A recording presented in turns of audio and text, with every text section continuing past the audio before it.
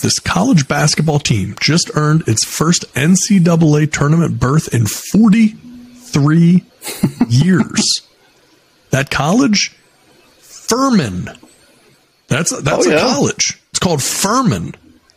They are in the NCAA tournament for the first time in 43 years.